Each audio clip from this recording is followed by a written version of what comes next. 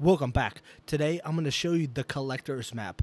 This map is amazing. Basically, it removes the need to go to Madame Nazar and buy the maps because this one updates every day and it's great for grinding. You can make your own route from this map, everything. I would like to thank Bailey Mad Crew for showing me this map. And this map is great. I mean, look, so far, here's what I got so far with this map.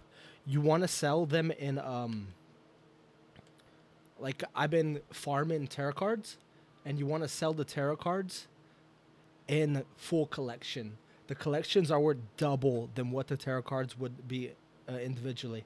And this is so far how much I got.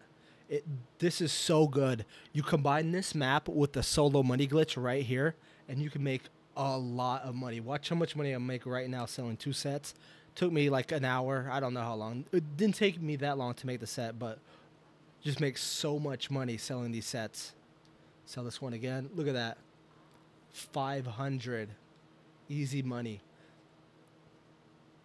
So yeah, I'm gonna link. I'm gonna show the link one more time right here, and it's so good, guys.